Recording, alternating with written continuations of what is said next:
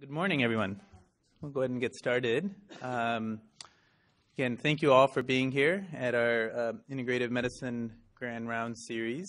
Today, we're really thrilled to have our colleagues from Dana-Farber Cancer Institute presenting a case on understanding the role of acupuncture in head and neck cancer through a case study. And it's my really distinct honor to present Dr. Weidong Lu, who is the principal investigator at the Dana-Farber Cancer Institute on the Traditional Chinese Medicine Research Initiative. In addition, he's a professor of Chinese medicine at the New England School of Acupuncture as well.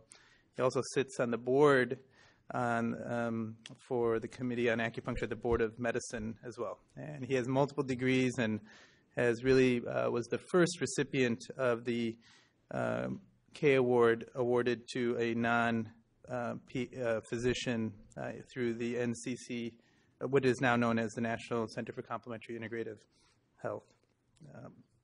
We also have our discussants, Dr. Danielle Margalit, who is also a radiation oncologist, is assistant professor of radiation oncology here at Harvard Medical School and a member of the head and neck oncology program.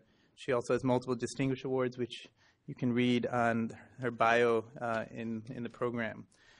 And with that, I'll introduce Dr. Weidong Lu. Good morning, everyone, and thank you for the opportunity to share with you the cases that we're and Dr. Margalit work together, and our patient, Mr. Smith, and here with us. He will share with you about his personal experience regarding his cancer journey. So let's today we'll talk about is the head neck cancer. So what is a head neck cancer? Many people not aware of this because head neck cancer only counts about 3% to 5% of all the cancers in the United States. So relatively a small cancer. However, there's about over 60,000 patients diagnosed every year in the United States. Worldwide, there's over 550,000 new cases. Head neck cancer are cancers that occur in the where oral cavity, pharynx, larynx, sinus, nasal cavity, and the salivary glands. So that part of our body, if it's developed cancer, we call it head neck cancer.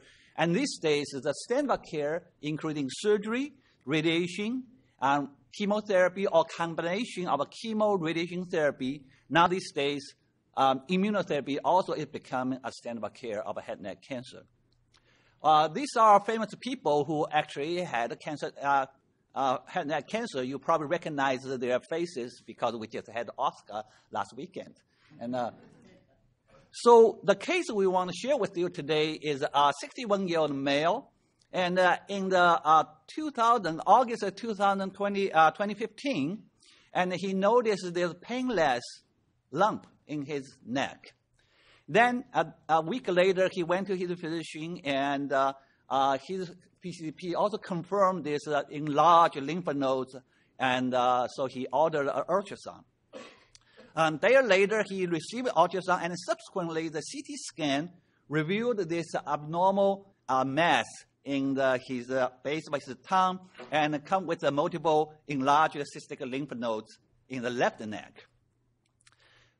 He received the fine needle aspiration that revealed the P16 positive squamous cell carcinoma in November 2015, and he was taken into the operating room and had a biopsy, and that further confirmed he has a primary site is on his left base of the tongue, and he's diagnosed with a squamous cell carcinoma of the left tongue base, and his clinical stage was stage 4A. So this is his at the time diagnosed his PET scan and the CT scan, and you can look at this. This is enlarged lymph node. This is a light up the PET scan. This is a cancer right here right enlarged lymph nodes, and presenting him.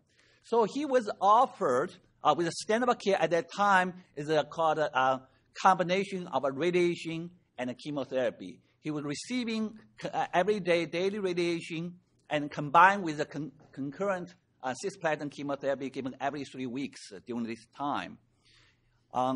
In September, 2015, he started same day with cisplatin chemotherapy and radiation. His dosage of radiation plan was a 7,000 C grade, which is considered to be very high, strong radiation treatment. 2 weeks later, he was placed on a feeding tube. The reason he on a feeding tube is that during the radiation, many patients will have trouble swallow and eating food, and in order to support his nutritional supply, and he was given the feeding tube. By November 2015, he finished 3 cycles of chemotherapy, and a week later, on November 17, 2015, he completed all his radiation treatment. At that time, the patient suffering severe side effects, including loss of taste, dry mouth, xerostomia, and fatigue, insomnia. At that time, he was not able to eat food through his mouth. He was using these 4 to 5 cartoon and protein shakes where his feeding tube every day. He tried to eat some food but was not successful. He tried noodles, abundant food, pizza, was not going well. But he was able to drink coffee at the time.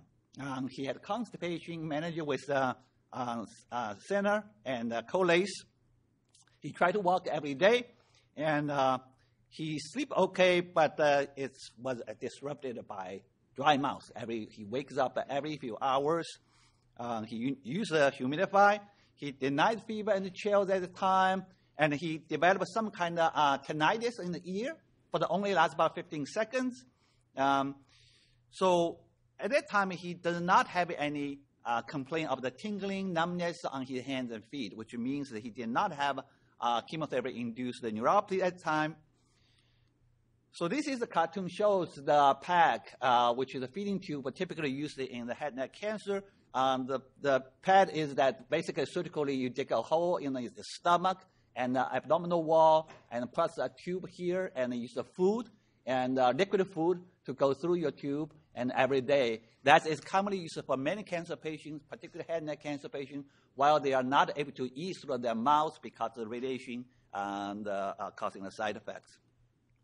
This is his symptom score at the time of the visit, and you can see he has a lot of very severe fatigue, dry mouth, lack of taste, and insomnia. These are our acupuncture. We started acupuncture in the December 2015. These are points that we're using throughout time, not all at once, but at different phases. So basically, he had 2 phases of acupuncture treatment. In the first 200 days, once he started acupuncture, he used it twice a week and gave a total about 15 sessions. And the second phase, he took a break for 6 months and come back in early of 2017 and with a different complaints. And that was at that time he only doing once a week. So that's his utilization of the acupuncture, and particularly you can see it in brownish. He's using only second to head and neck cancer oncology. He used a lot of acupuncture during his treatment in 2 years of a period of time. So let's welcome Mr. Smith, and he's a patient, and let him to share with you about his personal experience. Thank you. Yeah, thank you. Good morning. My name is Howard, and slightly over 2 years ago, Dr. Margalit provided me with a diagnosis of oral pharyngeal cancer, which at the time I took as a combination of good news and bad news. The good news was Dr. Margalit was confident that she was going to be able to resolve the cancer. The bad news was that the treatment would trigger this whole bucket of side effects, and moreover, it wasn't clear to us at the time that there would be how the side effects would resolve, if at all. And so I'm here this morning just to make a few comments about my treatment of those side effects. But as you've heard, the treatment itself just consisted of 35 days of radiation each morning, and interspersed with 3 infusions of chemotherapy. And so the treatment was explained to me as being harsh, and needless to say, the description was accurate. One point, looking back on the course of treatment, was remarkable how quickly I went from feeling well to being sick. There seemed to be a very steep angle of descent from the day I was doing well to the day everything seemed to turn around for the worse. So there was a lot going wrong all at once, but in particular for me, a lot of my struggles physically and emotionally were just focused on this PEG tube. So I went through my treatments over the course of those 7 weeks, and then everything seemed to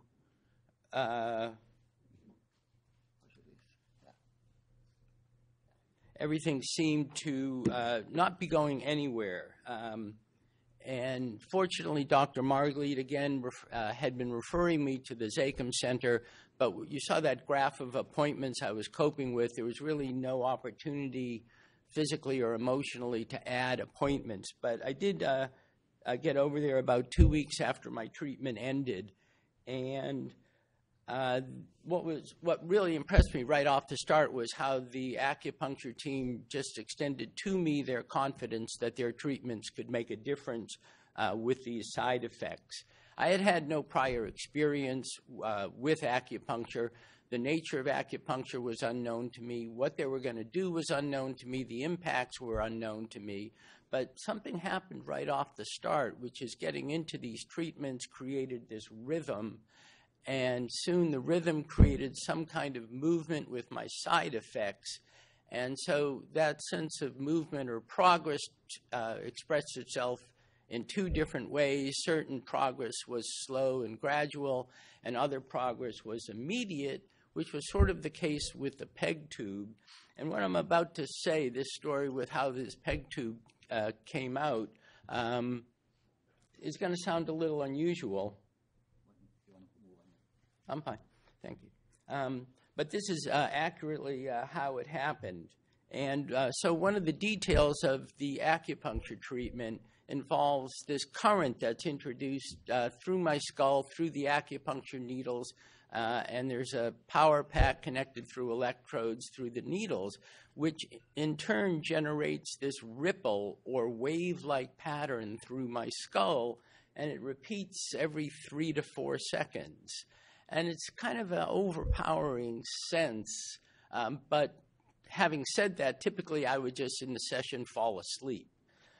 The session I'm about to describe to you, however, I didn't fall asleep, but to the contrary, I really just shifted into this higher sense of mental clarity. And keep in mind, the room is very quiet, and at this particular moment, I started a sense of just gaining this widespread perspective. And that's when just, remember, the room is quiet, but in my mind, the lyrics to this song popped into my head, and it's not like the song was playing in the room. And so this is an old Jerry Garcia ballad, and I've been listening to this and thinking of this song for 40 years. And honestly, it's never had any particular meaning to me. And though I'm familiar with the song, like who knows what the meaning of these lyrics may be. But these are the lyrics that came to me as I was floating off the gurney up there, I believe on Yawkey 6, as Dr. Liu was treating me.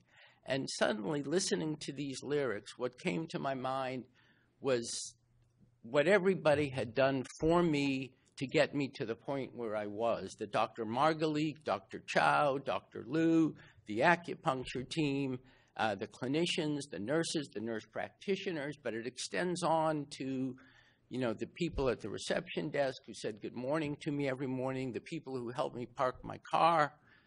Everybody had done all of this just to get me to where I was, and what became immediately clear to me was that I was at a point where I myself had to take the next step, which came down to, for me, dealing with the PEG tube, and more specifically, going home to start eating, which wasn't at all an easy concept, considering that, at this point, I don't know how many weeks or months it had been since I had eaten anything, and certainly I was barely able to swallow, and my mouth and throat were totally dry.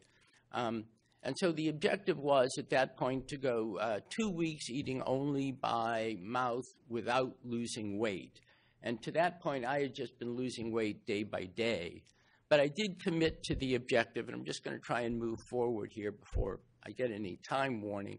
And so 2 weeks later, after eating this combination of oatmeal and wonton noodle soup and some eggs, it really turned out, as a head and neck patient, finding foods that you can eat are a total adventure.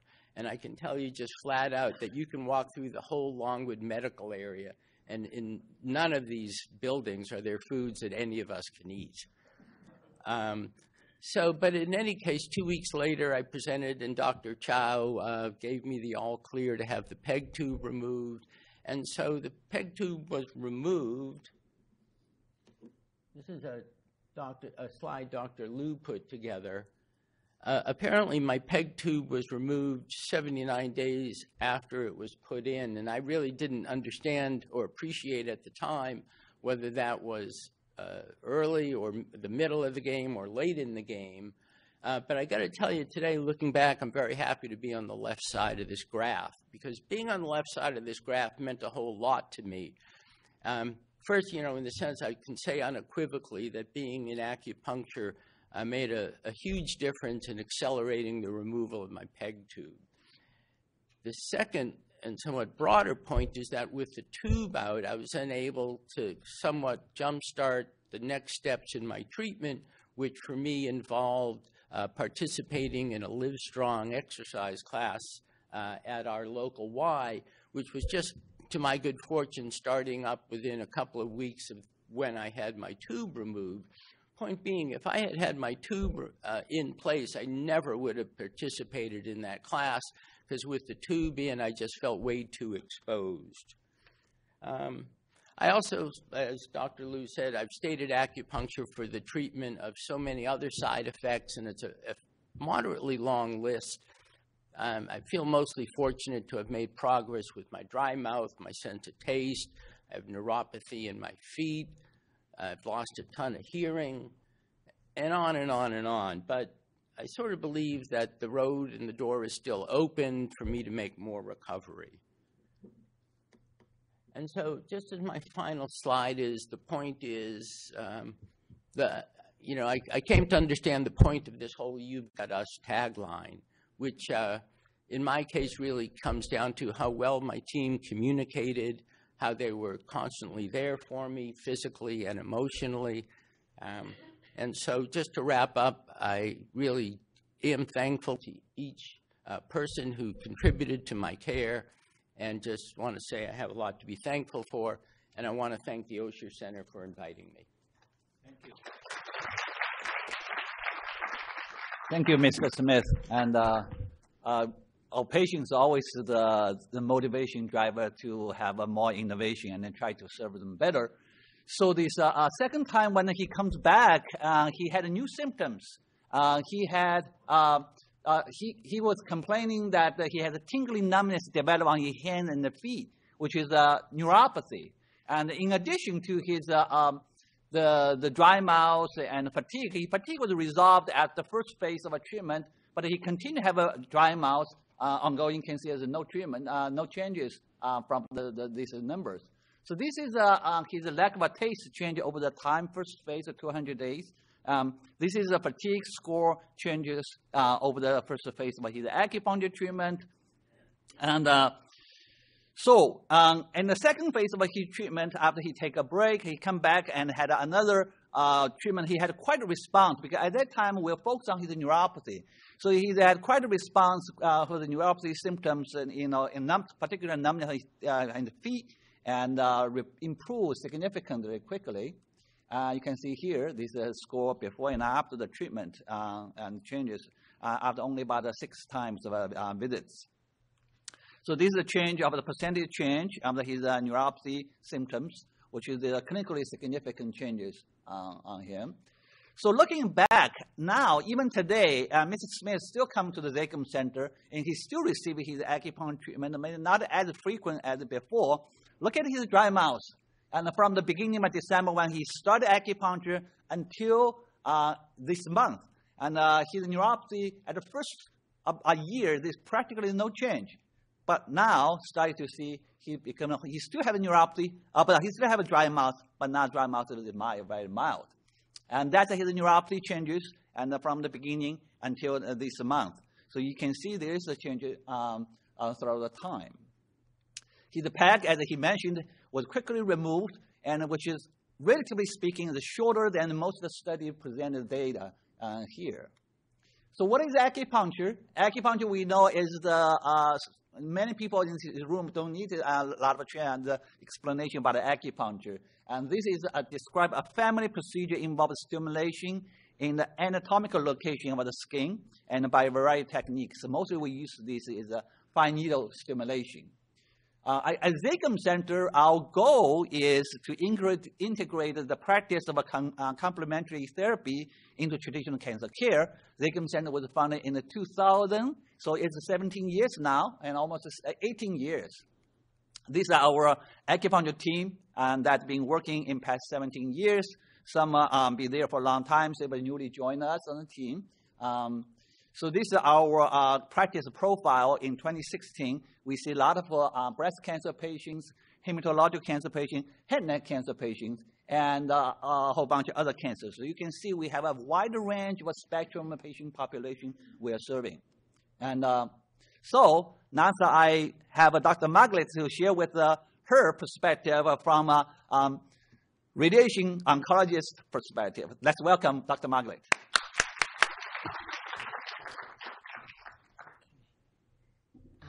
Great. So what I wanted to do is just share with you how sort of the allopathic side of traditional treatment of head and neck cancer and how we aim to reduce these side effects that Howard was describing to you.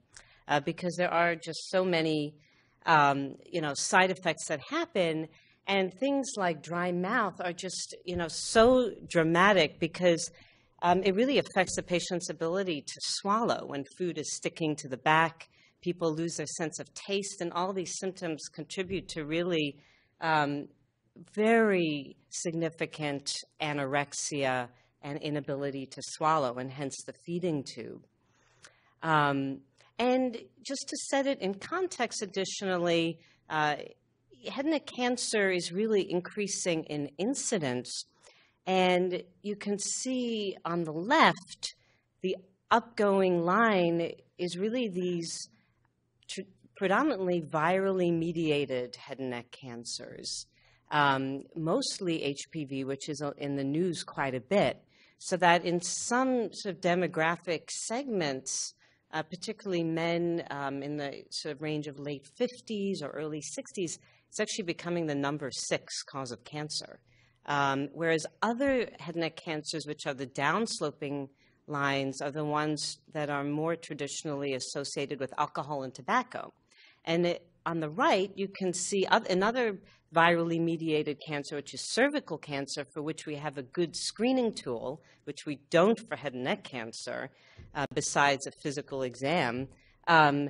The yellow open circles are cervical cancer, so that rate continues to be projected to go down, whereas for head and neck cancer, the yellow upsloping lines, it continues to go up and is projected to do so. So radiation therapy or surgery are the main curative ways to treat the cancer, and we often give chemotherapy to enhance the radiation. And the good news, as Howard mentioned, is that cure rates are actually quite good in general. And so more people are entering the survivorship phase and are going to be living with these side effects for many decades to come. And so it really just highlights the importance of focusing on acute and long-term side effect management while maintaining the good cure rates.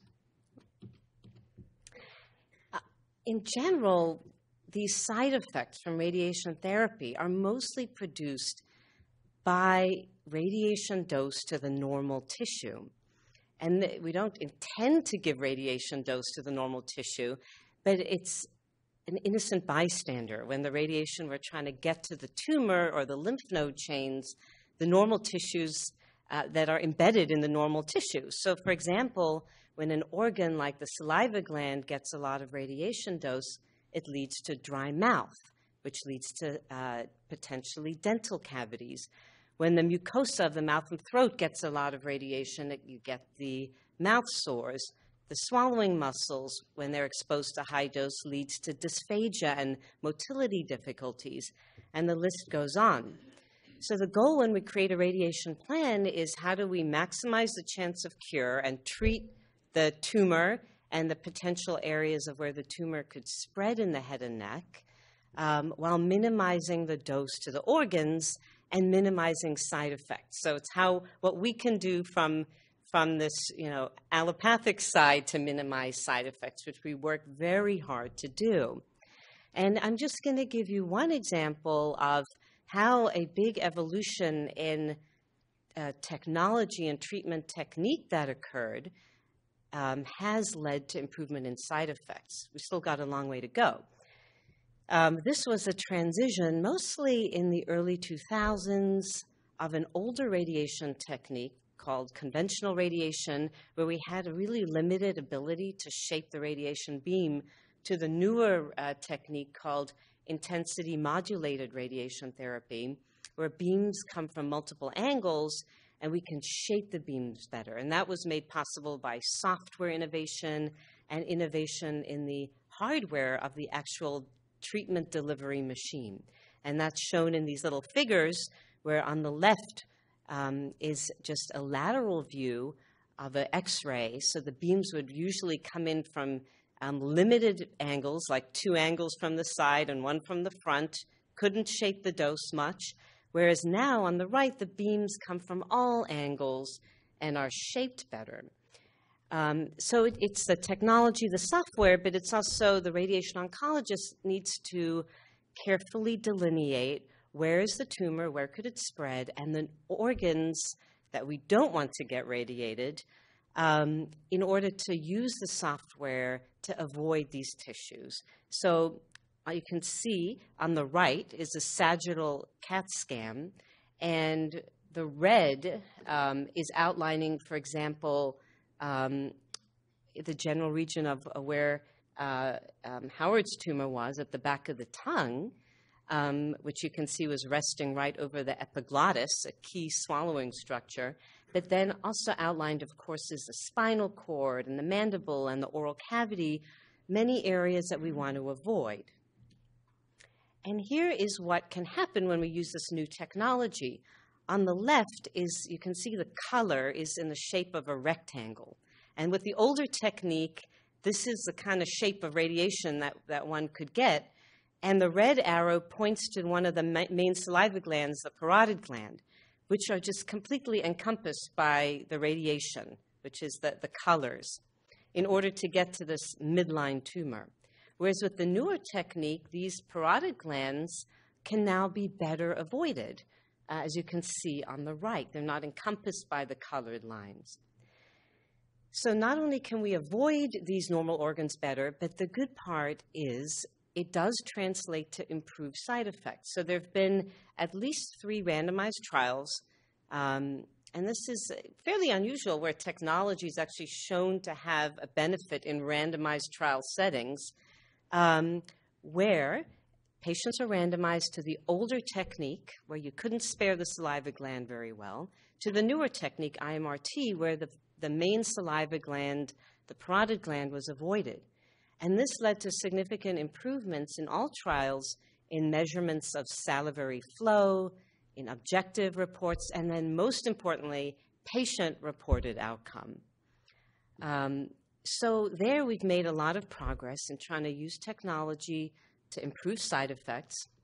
And here's another example of the individual radiation oncologist using IMRT to try spare side effects. So on the left, you can see there's a blue line, and everything within the blue line got about 60 gray, which is considered quite a high dose of radiation, but the doses we have to use in general for head and neck cancer. And in this setting, the cricopharyngeus muscle, a key swallowing muscle, was included, and that led to the development of a stricture. And the patient eventually had a dilation and was able to go on and eat a regular diet. But on the right is how we plan patients here which is that we spare where the red arrow is pointing to the midline swallowing structures. So it leads to a lot less dose, and therefore this patient did not develop a stricture. So here's some examples of how we do our part and keep working towards minimizing side effects, such as dry mouth and swallowing problems.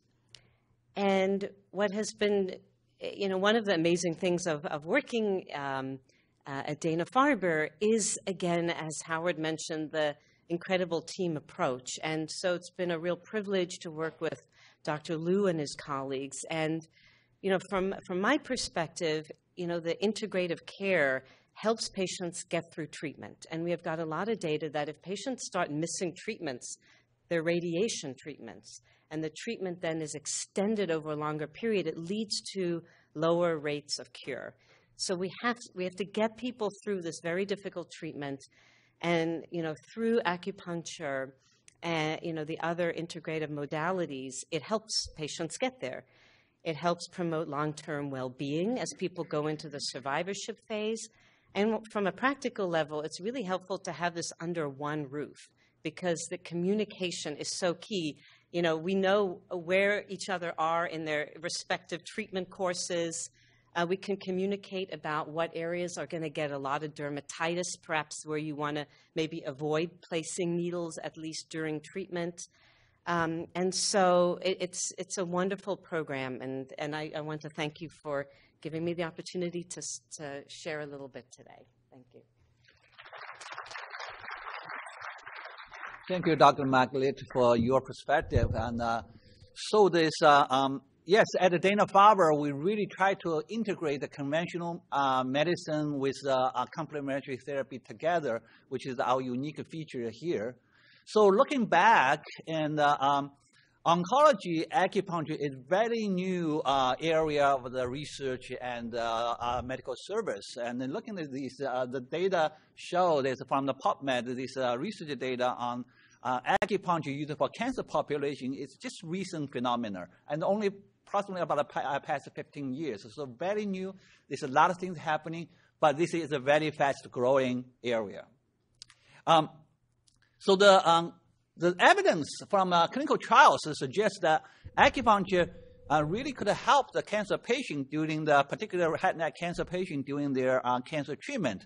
One study showed that they can prevent and improve this radiation-induced xerostomia. This is not just treating them, but also prevent it. And also, for people who already have xerostomia, and acupuncture also could help to treating patients with xerostomia. And the second part is acupuncture can improve the function and neck pain after the surgery, neck dissection, which many patients have a neck pain and could be a chronic pain. The third area is possibly that our study also find that acupuncture could possibly improve swallow-related quality of life and shorten the feeding tube durations, as illustrated by the Mr. Smith's cases here. The last one is acupuncture also could help to reduce the other non-specific symptoms, including the anxiety, fatigue, which is very common among the cancer patients, and before, during, and after the cancer treatment. These are some of the randomized trials has been published in recent peer-reviewed journals. One study is from Shanghai, published in Cancer in 2012, was using acupuncture to prevent radiation-induced xerostomia. They gave acupuncture simultaneously with the patient already just starting radiation, and watch how the xerostomia developed and compare with the sham acupuncture. That was a possible study. And another thing is acupuncture treating the chronic xerostomia. A patient has xerostomia for a long time, and over several months, even years after, and they found acupuncture still be useful and helpful to reduce the severity of xerostomia. In New York, the Sloan Kettering New York Cancer Center published the data with the use of acupuncture for pain and dysfunction after neck dissection. That was published in the JCO in 2010. And 2016, our group at Dana-Farber with Dr. Margalit and head and neck oncology at Dana-Farber, we did a study that published another randomized clinical trial results of the chemotherapy, acupuncture for chemoradiation induced the dysphagia. And that was a pilot the study. We only had 42 patients, and we would like to see if that this group of patients can tolerate the acupuncture and have them to recruit them into this study and finish it. And so this is the results. So we find that during the treatment, after the baseline to the 12 months after, and we use acupuncture versus sham control, and we find that both groups had a significant improvement from a baseline to end of this 12 months study period time. The acupuncture had a 13% of improvement in this particular dysphagia-specific questionnaire called the MDADI, have a 13% improvement and from the baseline to 12 months after the finished radiation. And on this particular MDADI globe subscale, acupuncture had a 51% improvement in this group of patients. However, we did not see the difference between sham acupuncture versus the real acupuncture for many different reasons. So the result here is a preliminary data.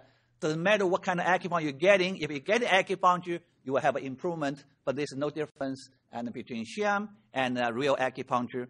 That will lead us now. We're planning a new study and try to looking into deeper the mechanism and the specific population to improve this outcome. So we try to planning another study at this time.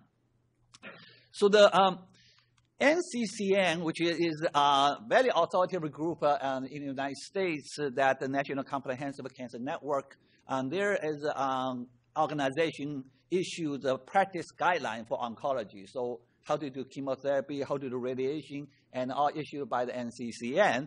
And the NCCN, this group also endorse and support the use of acupuncture during cancer treatment in these 5 areas, including cancer pain and anti-emesis, and the cancer-related fatigues, and the palliative care, and the survivorship. This is currently exists in the NCCN practice guideline, and the acupuncture has been mentioned and supported. So what is oncology acupuncture? This is a very new area. We use traditional, conventional acupuncture into the oncology setting.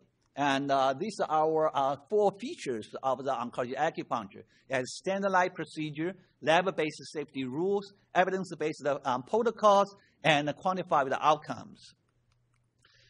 Cancer is a long journey. And it started from prevention, diagnosis, active treatment, follow-up, and survivorship. So it's a very long journey and it does not go away quickly. And during active treatment, there are 4, now so far there's 4 standard of care therapies, surgery, chemotherapy, radiation, and hormones therapy. Acupuncture actually could help all of them, and in the different stages and to minimize side effects. And particularly in these 4 symptoms groups, pain, including cancer pain or pathological, the nerve pain, including like a neuropathy type of pain, and the surgical-related pain, nausea, vomiting from chemotherapy, dry mouth, as I mentioned, that, and hot flashes. And so these are 4 areas that we're really focused on with the acupuncture. And in addition, during the active treatment, acupuncture also appears to be very, very useful in the follow-up and the survivorship.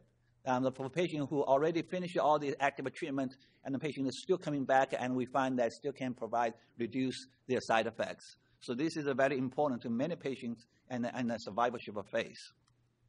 So what did we learn here?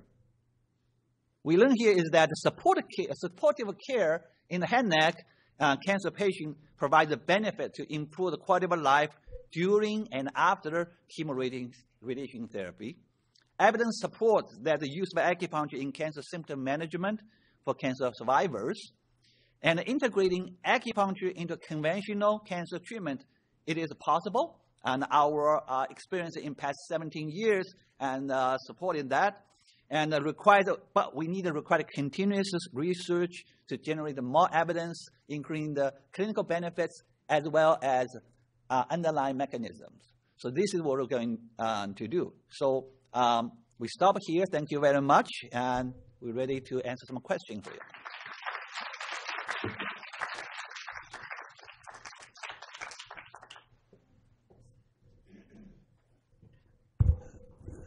First of all, I want to just extend a deep gratitude to Mr. Smith for sharing your story with us. Really, thank you for that courage to share and for us to be able to learn. And thank you to Dr. Weidong Lu and Dr. Margalit for such an amazing and very thoughtful and thorough presentation. So with that, I hope this has stirred quite a bit of dialogue amongst all of you. So we will invite, please raise your hand, and we will invite you to speak into the mic so that people can hear as well. And it's being live streamed, so others can hear as well.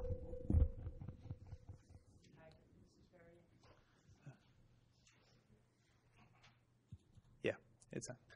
Very interesting. If you speak really closely, there we go. Yeah. And I have a question, and I'm very interested in the sham acupuncture. So what is sham acupuncture?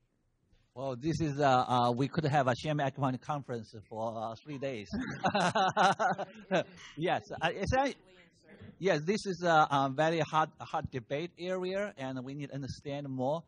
Currently, the sham acupuncture is using the different methods to apply for the sham acupuncture. The idea is try to use a fake acupuncture and try to fool the patient that thought they are getting a real acupuncture, but actually they didn't.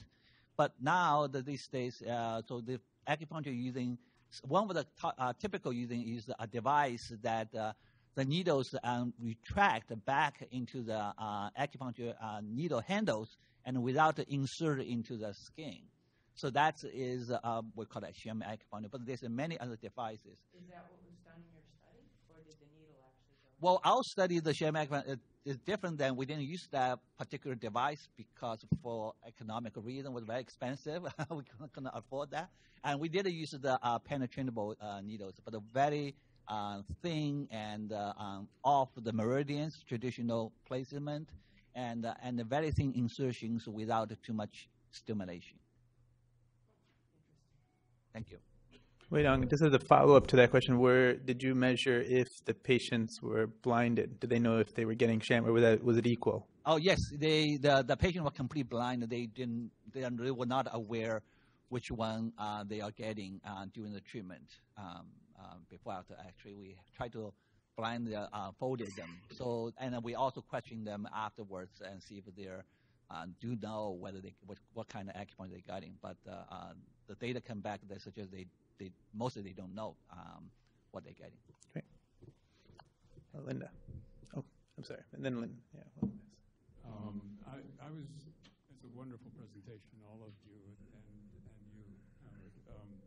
I particularly wanted to hear a little more about that moment where you had the lyrics to that entire song come back with the waves of acupuncture stimulation, because I'm an integrative mind-body guy, and I think those moments of heightened almost whole lifespan and subjective integration with the entire lyrics of a song like that coming back are, in my mind, kind of signal events of every molecule, every chi, everything that's available to the person in their life is kind of coming together in a sort of integrative moment.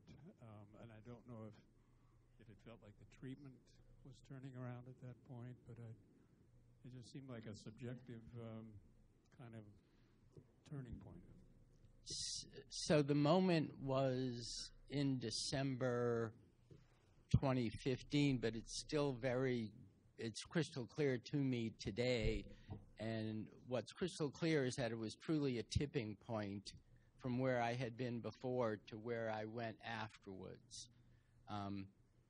And again, there I was in, I believe the 6th floor of the Yawkey building, and it was, in the past treatments, I had just fallen off to sleep because the whole treatment process is so relaxing, which makes this a huge contrast to the other experiences I had had in the 2 weeks leading up to that moment. So it does stand out, and I really don't know what to say about, the fact that it's Garcia and Hunter, and that I'm an old deadhead and maybe had listened to this tune for 40 years, and somewhere in my heart it's always been that ballad of struggle, perhaps.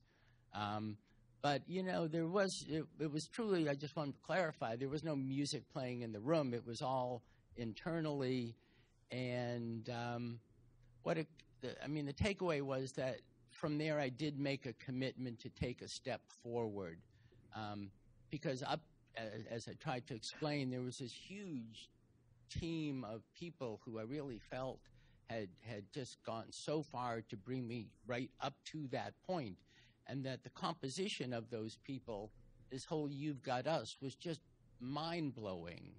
The person who greeted me every morning at Dana Lower 2 and helped me through each day of radiation, each person who helped me coordinate the appointments.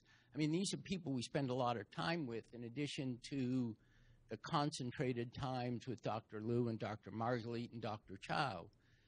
And all of that really, at that moment, really did come into perspective and compelled me to make this commitment to go home and start eating, which really seemed, up to that point, a bridge too far, just to coin a phrase.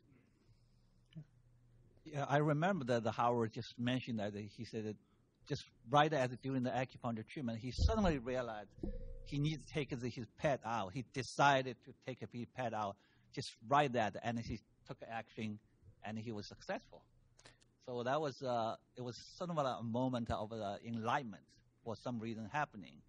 Maybe there's some biomedical mechanism there, but we don't know yet. So, Dr. As a follow-up, Dr. Margalit, I'm just one of the things I'm curious about is how have you been able to bridge this? The evidence is emerging. And how do you find that you and your colleagues in the department have sort of thought through of how acupuncture and the protocols of acupuncture, just as you have radiation oncology protocols, and how does that all fit together in a sort of an integrated perspective from as an oncologist? How does it fit together for you with your colleagues? Yeah. For you, I'm asking you as a physician. How this is because evidence is emerging, it's protocolized.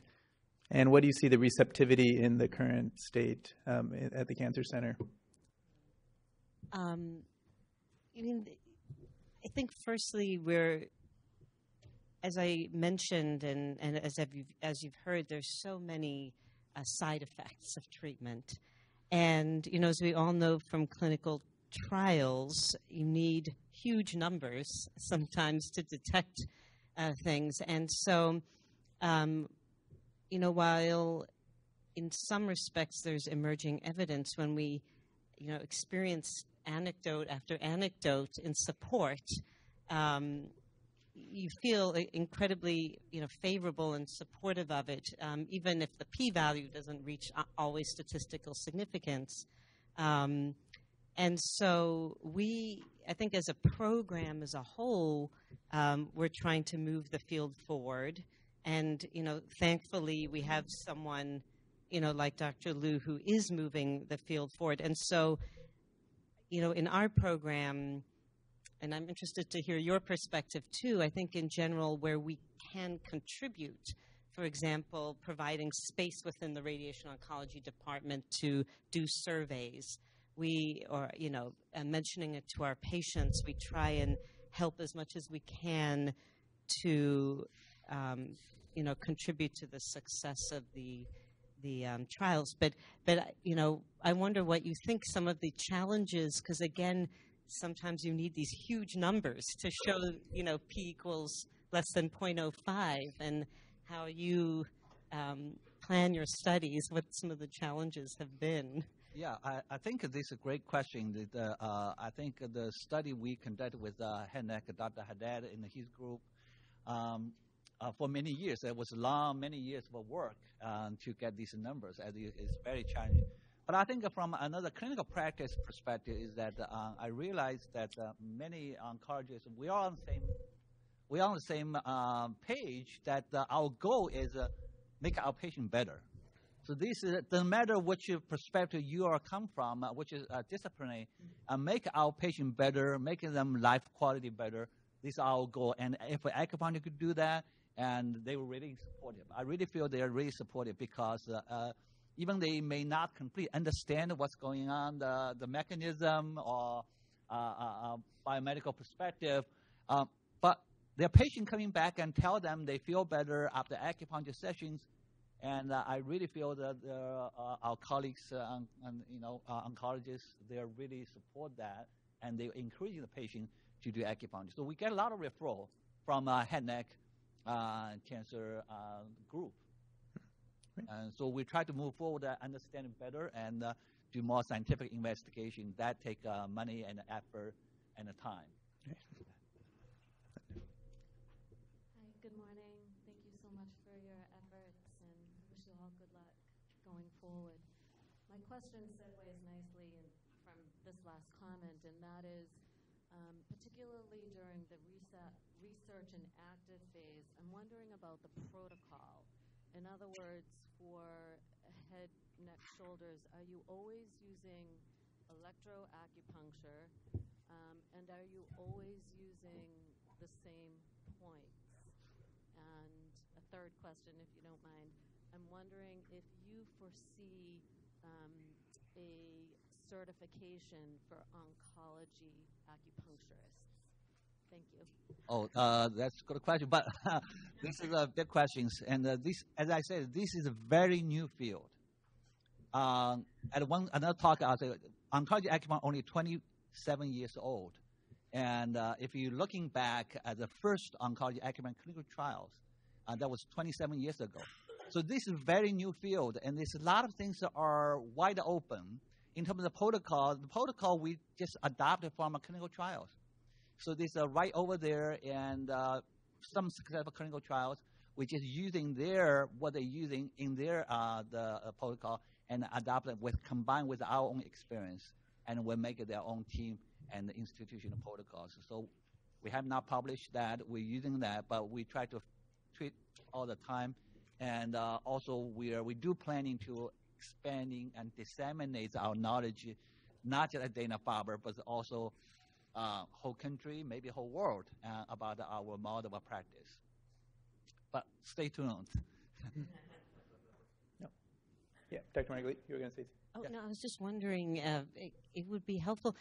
Are there some specific considerations that you have, for example, if a patient is neutropenic or that are specific to oncology acupuncture, or if there's a lot of dermatitis in an area? Yes, we have a lot of, that's why one of our feature is the lab-based safety rules. We have many safety rules to make sure our patients are safe. Even people thought the acupuncture is safe, but it's not necessarily true. I really want people who here in the practice acupuncture to be aware of the risk of a practice acupuncture in cancer patients. Particularly, as you mentioned, the neutropenia patient has a very low white blood cells. They were a very high risk of develop infections. And the patient doing the radiation, their dermatitis and high risk of develop infections if you needle that area. So you really clearly need to know where the patients are during the treatment phase. And so we avoid this area. So we do have a different phase of what time of the treatment phase you allow to needle that area, what time you should step away from this. So there's we have a whole bunch of this rule internally set up, so everybody has to follow that. That's why we have this standard of care. Yeah, thank you for a wonderful presentation of all. So I saw you on your pie chart. You also, besides head and neck cancers, you also have other type of cancer patients, such as like breast cancer and other kind of patients. What's the effect of treating of those patients? Thank you. So we have actually head and neck cancer only counts about 10% of our population in our Zecum Center oncology acupuncture group. We see a lot of breast cancer patients, and that's about approximately 35% of our population. We see other patients too. Yeah, we get clinically speaking, they are very favorable results. We also conduct clinical trials in the breast cancer patients, and we just completed our randomized trials on the neuropathy in breast cancer. We also completed another clinical trials on this infusion, ear acupuncture during infusions in breast cancer patients as well. So there's a lot of work, and we do. But the interesting is for me as a practitioner, each time when I finish clinical trials, I look at the data. The data really inspired me, and I really feel more confident that acupuncture really works. And even before that, I have a doubt, and I have that, does that work? Even I treating every day, individual patients, they do get better, but as a whole, collectively, do acupuncture help cancer patients? In this field, as I do more clinical trials, I see the data I produce, it really inspires me, yes. And each time I become more confident. And really, we need to spread the word and tell tell our conventional colleagues, and tell the whole world. And we need to utilize this technique to help our patients and to move this field forward. I'm just going to ask one final question, sort of as moderator prerogative. One is one thing of note for Mr. Smith. He took out his peg tube at day 79, and what I'm curious about here is that and you had 60 or just under 60 treatments.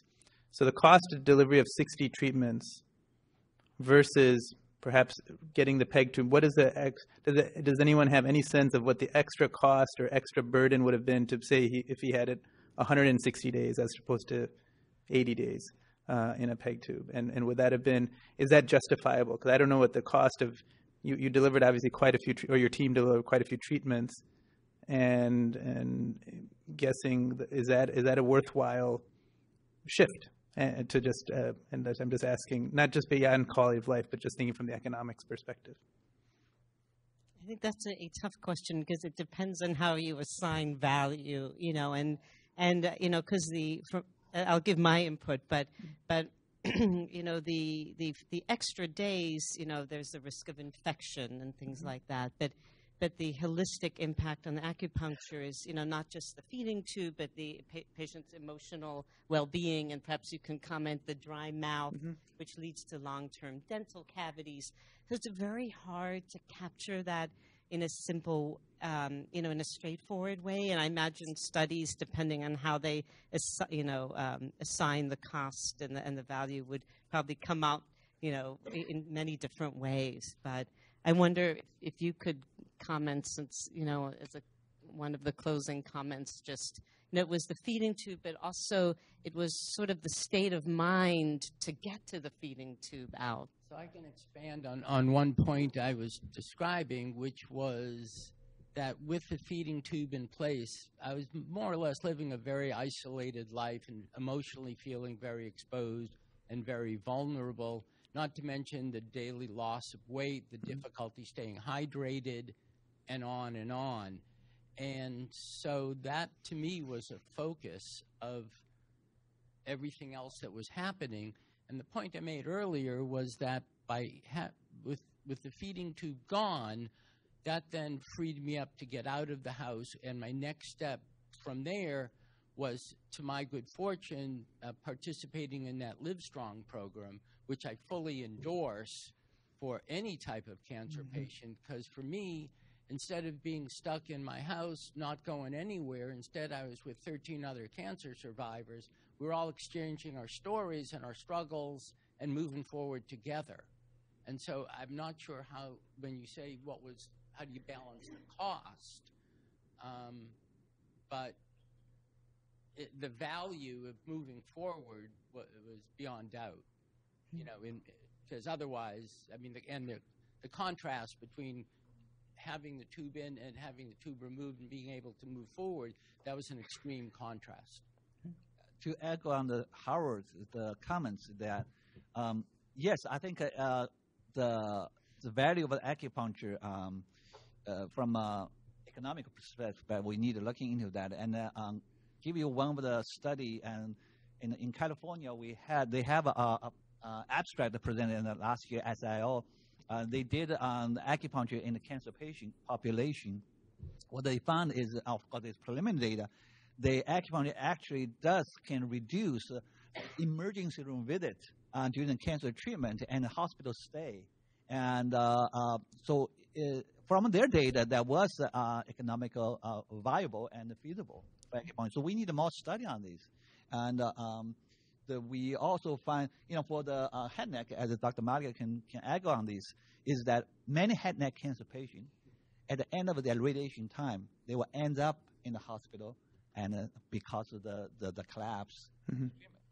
Great. And if we don't know yet, if acupuncture able to reduce this emergency room visit and hospital stay, and it will provide not just the spiritual value for the patient, but also the real dollar sign for the whole entire medical system. Great. Okay. Yeah. I think that this is all wonderful, and I think that even if this could be achieved with sham acupuncture, it would still be helpful. So the comparison, right, between, we don't know the difference between real and sham acupuncture. There's clearly something that we need to understand there. But even if this could be achieved with sham acupuncture compared with no acupuncture, that could still be extremely valuable, I think. So future studies, I think it's very important to include a no acupuncture group, right? And it's more expensive to do studies that way, but I think it'll be important in the future given the results that you got, right?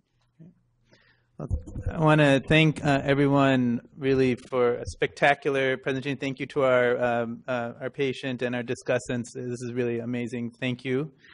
Please, round of applause for them.